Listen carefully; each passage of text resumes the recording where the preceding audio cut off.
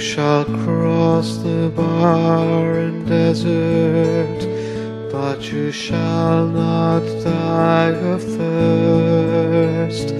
You shall wander far in safety, though you do not know the way. You shall speak your words in foreign lands, and all will understand. In the name of the Father, and of the Son, and of the Holy Spirit.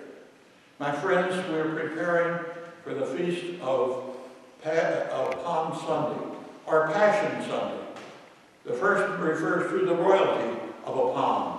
The second to the symbol of triumph over death. And therefore it is blood that becomes part of the rib that we wear, along with the royalty of Jesus Christ. Dear friends, since the beginning of Lent until now, we have prepared our hearts by penance and charitable works. Today we gather together to herald with the whole church the beginning of the celebration of our Lord's Paschal mystery. That is to say, of the passion and resurrection. For it was to accomplish this mystery that he entered his own city of Jerusalem. Therefore, with all faith and devotion, let us commemorate the Lord's entry into the city for our salvation, following in his footsteps, so that being made by his grace partakers of the cross, we may have a share also in his resurrection and in his life. Let us pray.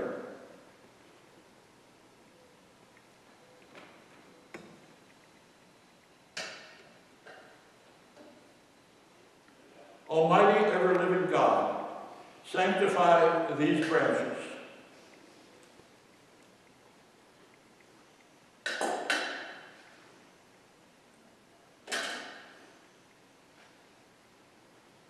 That we who follow Christ the King in exaltation may reach the eternal Jerusalem through him who lives and reigns forever and ever. Amen. A reading from the Holy Gospel according to Matthew. When Jesus and his disciples drew near Jerusalem and came to Bethphage on the Mount of Olives, Jesus sent 2 disciples, saying to them, "Go into the village opposite you, and immediately you will find an ass tethered and a colt with her. Untie them and bring them here to me. And if anyone should say anything to you, reply, 'The Master has need of them.' Then he will send them at once." This happened so that what had been spoken through the prophet might be fulfilled. "Say to daughter Zion, behold, your king comes to you meek and riding on an ass, and on a colt, the foal of the beast of burden." The disciples went and did as Jesus had ordered them. They brought the ass and the colt and laid their cloaks over them, and he sat upon them. A very large crowd spread their cloaks on the road, while others cut branches from the trees and strewed them on the road. The crowds preceding him and those following kept crying out and saying, "Hosanna to the Son of David. Blessed is he who comes in the name of the Lord. Hosanna in the highest." And when he entered Jerusalem, the whole city was shaken and asked, "Who is this?" And the crowds replied, "This is Jesus, the prophet from Nazareth in Galilee." The Gospel of the Lord. Praise to you, Lord Jesus Christ. For a moment we will reflect upon this fact, that there is great contrast on this day in the liturgy. There is this coming of the royal king and saying, "Hosanna," which means save us. And of course they meant, the crowds, that they were to be saved in liberation from the Romans. And so their idea of salvation was quite different from what was really beginning to happen. So that's what makes the contrast. What some people thought, and those were the same who, on Friday after this event, would yell, "Crucify him." So you understand the fickleness of these people, and that they are sort of petty politicians in their own right, and they expected so little of Jesus. And so as we look upon this, then, we find these contrasts coming, especially in the readings that we hear. For the suffering and death of the Lord is coming ahead. And we should remember at this time of crisis in our world that we too do not know what this week will bring us. And so in many ways we are following very closely in the footsteps of Jesus.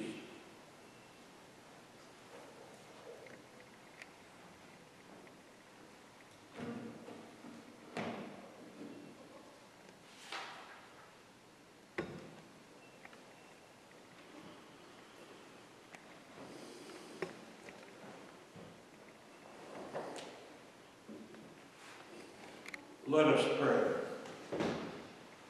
Almighty, ever-living God, who, as an example of humility for the human race to follow, caused our Savior to take flesh and submit to the cross, graciously grant that we may heed his lesson of patient suffering, and so merit a share in his resurrection, who lives and reigns with you in the unity of the Holy Spirit, one God forever and ever. Amen. And now we will have the first reading.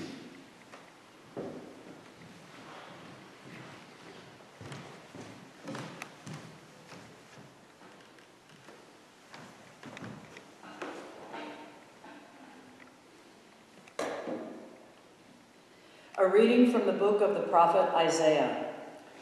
The Lord God has given me a well-trained tongue, that I might know how to speak to the weary a word that will rouse them.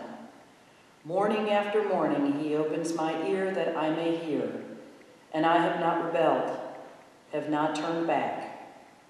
I gave my back to those who beat me, my cheeks to those who plucked my beard. My face I did not shield from buffets and spitting. The Lord God is my help, therefore I am not disgraced. I have set my face like flint, knowing that I shall not be put to shame. The word of the Lord. Thanks be to God. Responsorial Psalm. My God, why have you abandoned me? My God, why have you abandoned me? All who seek me scoff at me. They mock me with parted lips. They wag their heads. He relied on the Lord. Let him deliver him. Let him rescue him, if he loves him. My God, why have you abandoned me? Indeed, many dogs surround me. A pack of evildoers closes in upon me. They have pierced my hands and my feet. I can count all my bones. My God, why have you abandoned me? They divided my garments among them, and for my vesture they cast lots. But you, O Lord, be not far from me. O my help, hasten to aid me.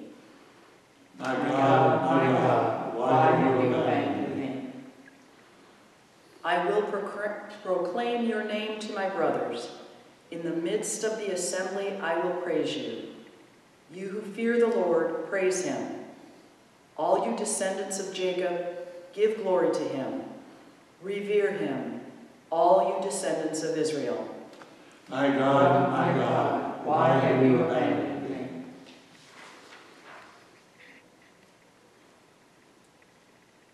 A reading from the letter of St. Paul to the Philippians. Christ Jesus, though he was in the form of God, did not regard equality with God something to be grasped. Rather, he emptied himself, taking a form of a slave, coming in human likeness, and found human in appearance. He humbled himself, becoming obedient to the point of death, even death on a cross. Because of this, God greatly exalted him and bestowed on him the name which is above every name, that at the name of Jesus every knee should bend, of those in heaven and on earth and under the earth, and every tongue confess that Jesus Christ is Lord, to the glory of God the Father. The word of the Lord. Thanks be to God.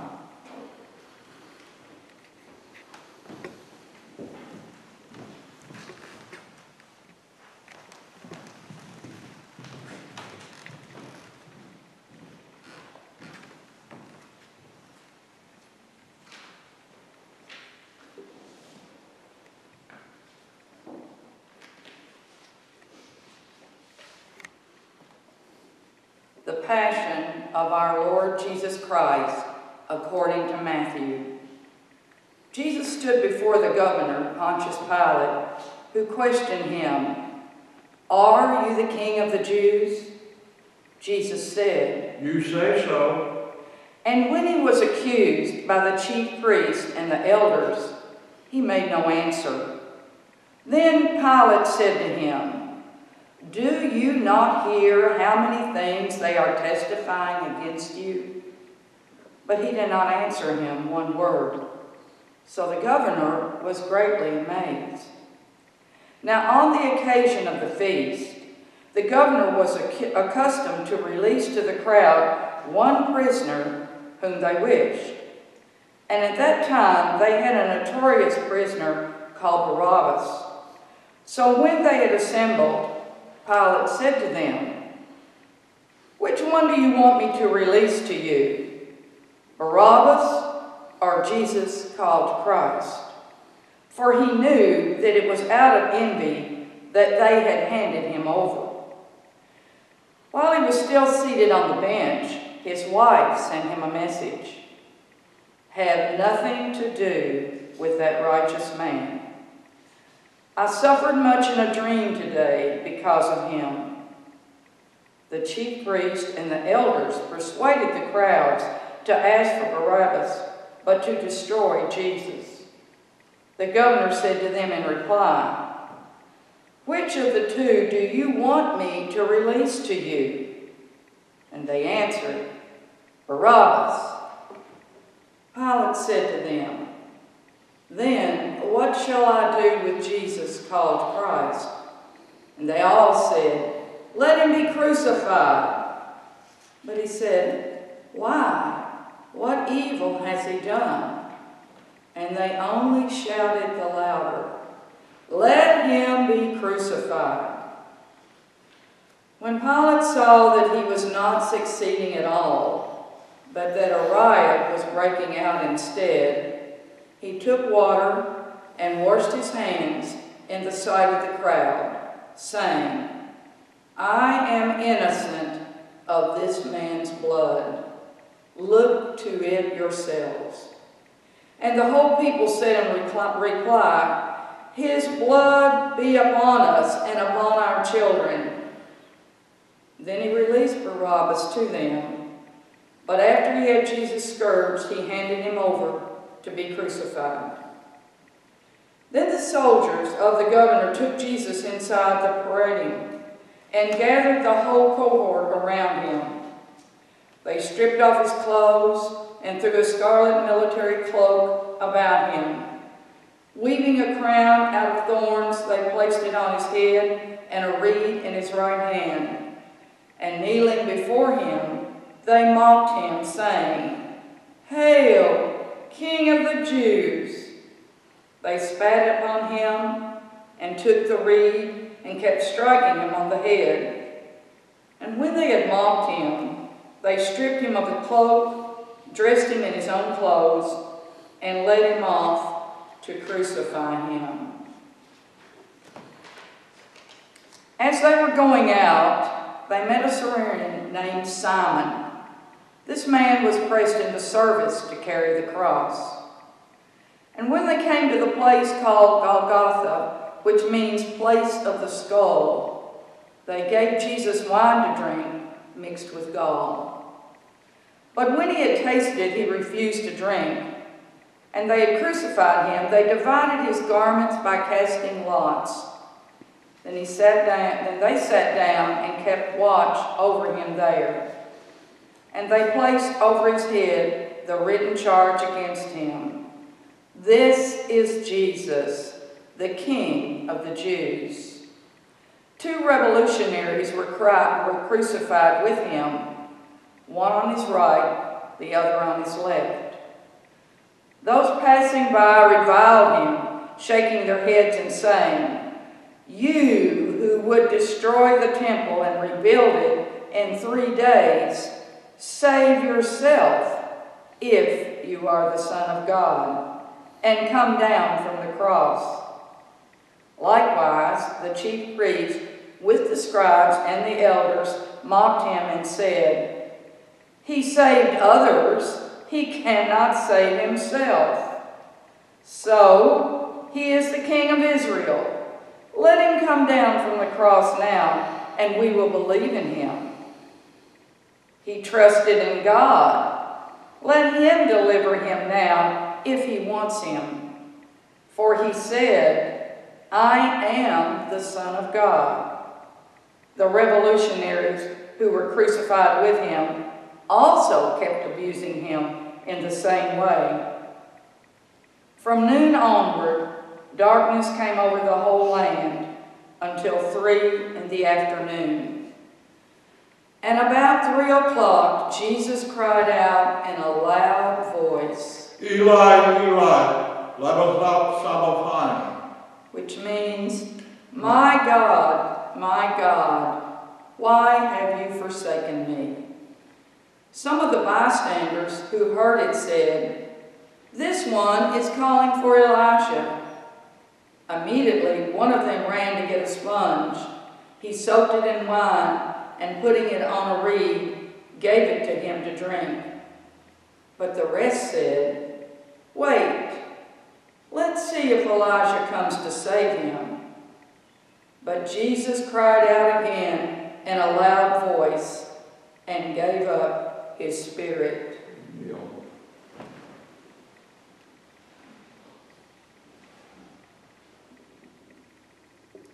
And behold, the veil of the sanctuary was torn in two from top to bottom. The earth quaked, rocks were split, tombs were opened, and the bodies of many saints who had fallen asleep were raised. And coming forth from their tombs after his resurrection, they entered the holy city and appeared to many. The centurion and the men with him who were keeping watch over Jesus feared greatly when they saw the earthquake and all that was happening, and they said, "Truly, this was the Son of God." The Gospel of the Lord. Praise to you, Lord Jesus Christ.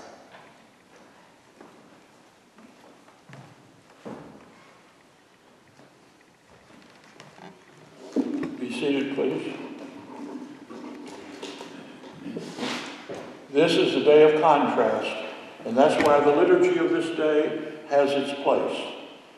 And we know that we live at a time of contrast too, where the peace that we had last year is not here this year, with the crisis that we are facing on the coronavirus. I had a call yesterday morning, and I thought it would be important to talk to you about it. My nephew, Matthew, is a doctor in a major California hospital. And he was wanting to know, what should he say when these people come in, because he is the one that anesthetizes them and he has an important role to play. And he is many times the last person that talks to an individual before they die. What should he say? And so the response, of course, is, the first thing you say is, "Lord, help me," to yourself. And the second thing, say something to them. And if the Lord moves you to say something else, do that. But if not, at least say something like this: "I want to thank you, Lord, for all you've given me in this life. I know I wasn't perfect, and in some ways, I need to be forgiven. Still, I want to show my appreciation to what you have done and given me life." He doesn't have much time to say anything. But I feel something that shows gratitude is the most important, because we at this time, in the face of the fact that we are dying at large numbers and having sickness in large numbers in this country and the world, should always show gratitude to God through it all. Thanksgiving for what we have had and what we have right now. So this thanksgiving that we need to show is of utter importance. And should be our attitude, not that we deserve something else, or that why is this happening to me? Because it is happening and we know it. But more than that, we also have to show this to be an opportunity. An opportunity for us. It's not an ordeal, which is sort of a primitive way of saying, I can endure it, and if I don't, then that was not my good luck. But it's an opportunity to do what the Lord wants us to do. Our Jerusalem type of journey is upon us. Zion is for us the church. And as being the church, we realize fully that we have to go through our sufferings in order to come to glory. And so in many ways, this week might be the time that's the first for a number of years. I think maybe the last one was 78 years ago for an Easter event when the nation was in crisis. It was only 4 months after Pearl Harbor. And I can still remember it very well, that we were very excited because we didn't know what was going to happen. The Japanese were marching in large numbers, and they were ready to overtake all the Philippines at that time. Bataan and Corregidor was ready, they were ready to fall. And in the other end of the world, the Nazi armies were marching across North Africa, and we wondered if the British could stop them before the Suez Canal. Unknown. And that Easter was one of the harder Easters of my life. And we remember it well, because our nation was in trouble. In some ways, I think the one we have now is greater, because we were there united fully in fighting something that had come upon us quickly. And now something that comes upon us quickly, well, some people do not take it to be what it really is, and they've let it go too long. And we know that we as a people have got to do something now and become one people, one brother and sisterhood that is upon our world. We've got to do that. That is what we're called to do. And we know also something more. We know that we are powerless among ourselves in what we can do. We can stay indoors. We can keep from have a social distance and have a social distance from others. But there's something more. We need God in our life and in our world. We cannot do this alone. Being together with others is not perfect. We need God too. And it all has to be part of what we're talk about in the coming weeks, and especially during Holy Week. Let's remember that. This is the opportunity of our life to come together and to show our powerlessness in ourselves, but our power in the Lord Jesus Christ, who is to rise from the dead. It is through powerlessness and understanding it, and still looking to the Lord, can we find the power to rebuild our world. We need this very much in the day in which we live. This day, Palm Sunday.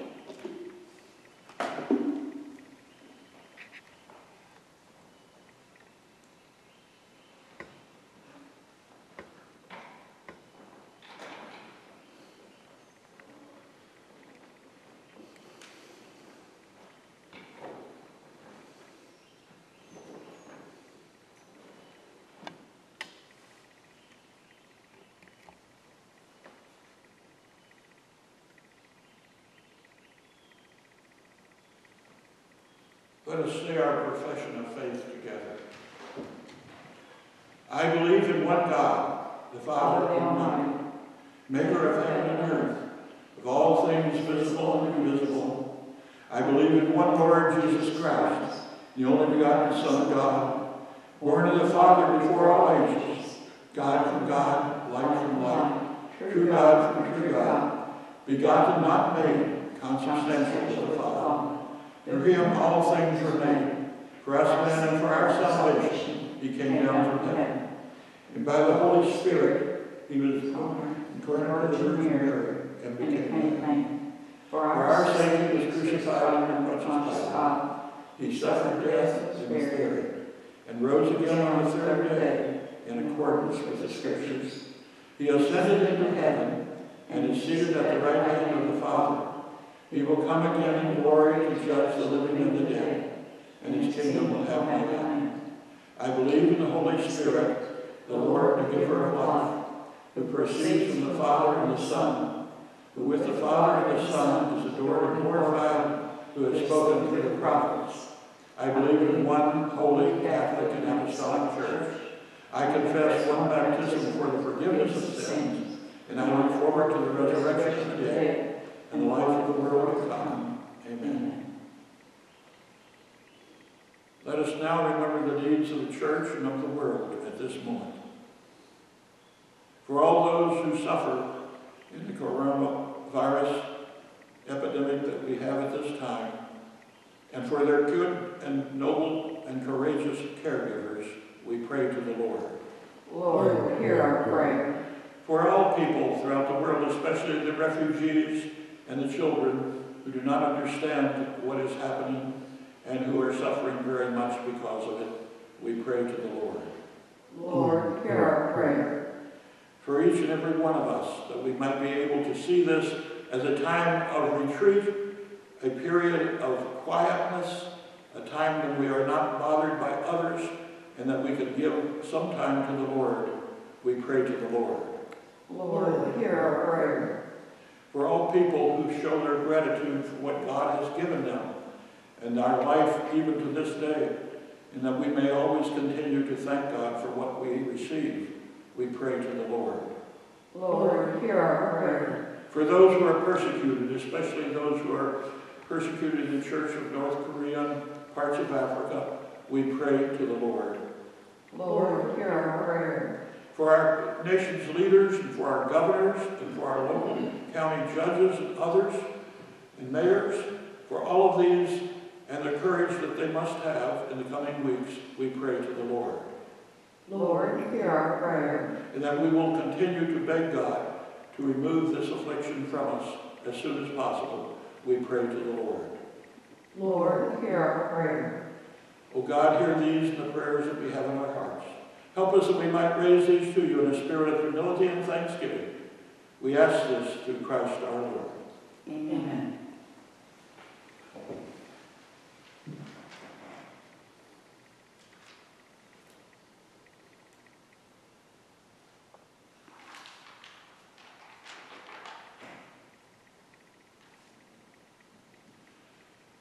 Blessed are you, Lord God of all creation, for through your goodness we have received the bread we offer you, fruit of the earth and work of human hands, who will become for us the bread of life. Blessed be God forever. By the mystery of this water and wine, we come to share in the divinity of Christ, who humbled himself to share in mankind.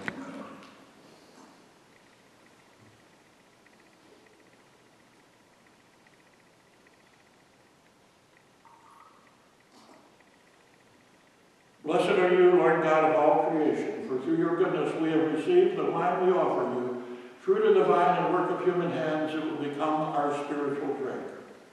Blessed be God forever. With humble spirit and contrite heart, may we be accepted by you, O Lord, and may our sacrifice in your sight this day be pleasing to you, Lord God.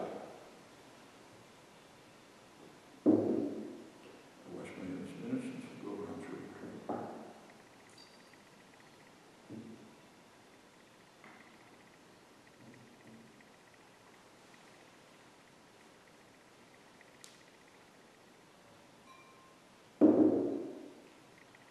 Pray, my sisters and brothers, that my sacrifice and yours may be acceptable to God, the Almighty Father. And the Lord accepts the sacrifice at your hands for the praise and glory of his name, for our good and the good of all his holy church. Amen. Through the passion of your only begotten May our reconciliation with you be near at hand, so that though we do not merit it by our own deeds, yet by this sacrifice made once for all, we may feel already the effects of your mercy through Christ our Lord. Amen. The Lord be with you. And with your spirit. Lift up your hearts. We lift them up to the Lord. Let us give thanks to the Lord our God. It is right and just. It is truly right and just, our duty and our salvation, always and everywhere to give you thanks, Lord, Holy Father, Almighty and eternal God, through Christ our Lord. For though innocent, he suffered willingly for sinners, and accepted unjust condemnation to save the guilty. His death has washed away our sins, and his resurrection has purchased our justification. And so with all the angels we praise you, as in joyful celebration we acclaim. Holy, holy, holy Lord, God of hosts. Heaven and earth are full of your glory. Hosanna in the highest. Blessed is he who comes in the name of the Lord. Hosanna in the highest. You are indeed holy, O Lord, the fount of all holiness. Make holy, therefore, these gifts, we pray, by sending down your Spirit upon them like the dewfall, so that they may become for us the body and blood of our Lord Jesus Christ. At the time he was betrayed and entered willingly into his passion, he took bread and giving thanks, broke it, and gave it to his disciples, saying, Take this, all of you, and eat of it. For this is my body, which will be given up for you.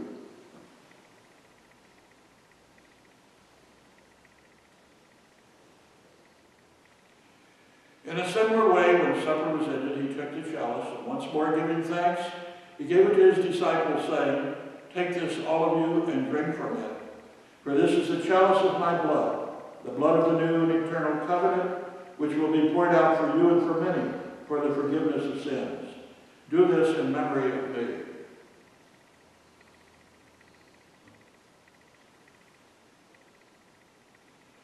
The mystery of faith. We proclaim your death, O Lord, and profess your resurrection until you come again.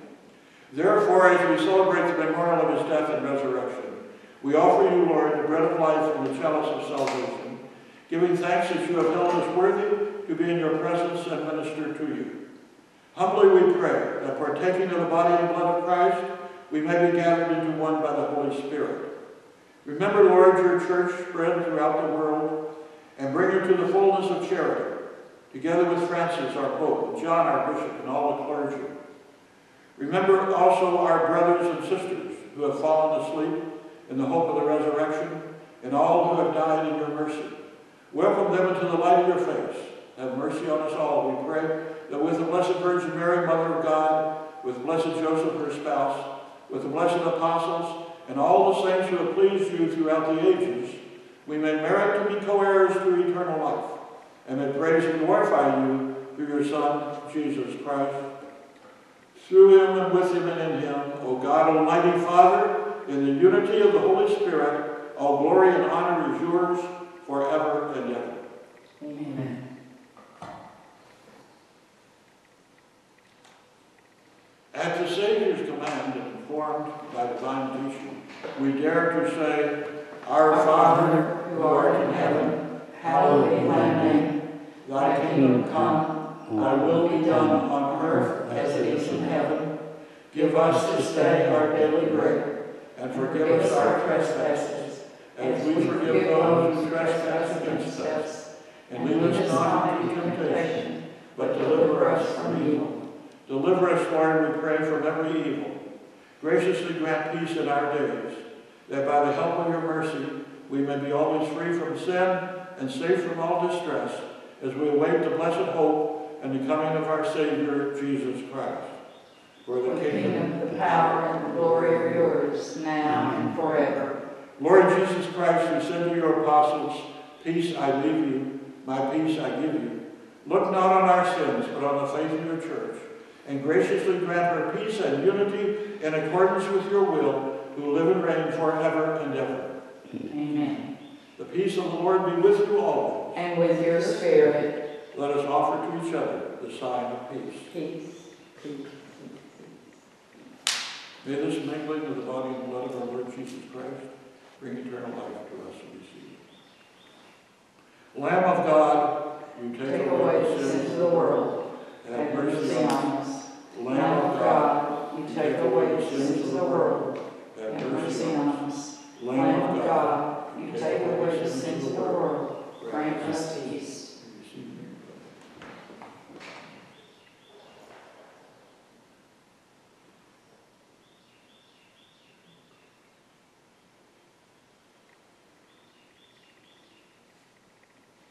Behold the Lamb of God. Behold him who takes away the sins of the world. Blessed are those called to the supper of the Lamb. Lord, I am not worthy that you should enter under my roof, but only say a word, and my soul shall be healed. May the body of Christ keep me safe. Keep me safe from the curse for eternal life.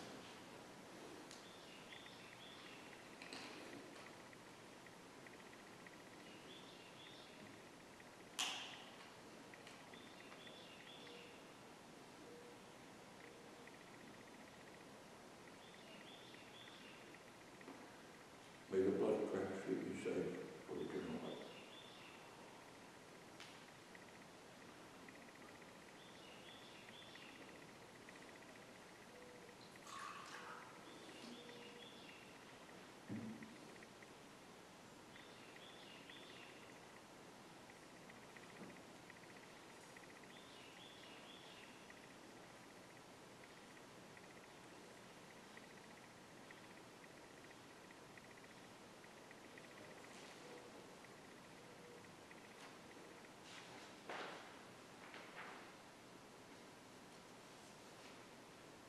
Father, as this chalice cannot pass without my drinking it, your will be done.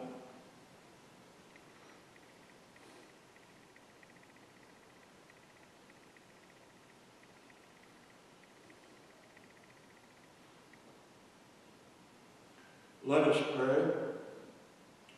Nourished with these sacred gifts, we humbly beseech you, O Lord, that just as through the death of your Son you have brought us to hope for what we believe, so by his resurrection you may lead us to where you call, through Christ our Lord. Amen. Bow your heads and pray for God's blessing. Look, we pray, O Lord, on your family, for whom our Lord Jesus Christ did not hesitate to be delivered into the hands of the wicked, and submit to the agony of the cross, who lives and reigns forever and ever. And may Almighty God bless you, the Father, the Son, and the Holy Spirit. Go forth, the Mass is ended. Thanks be to God. Thank you, everyone who are present, and who see this on the computer.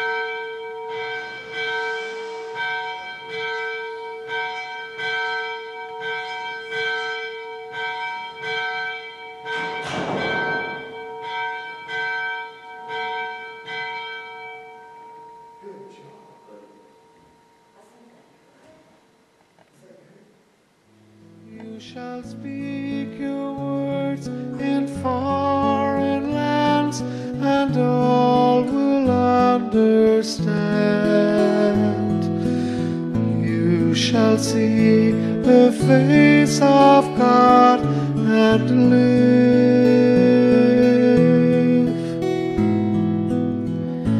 Be not afraid. I go before you always. Come, follow me, and I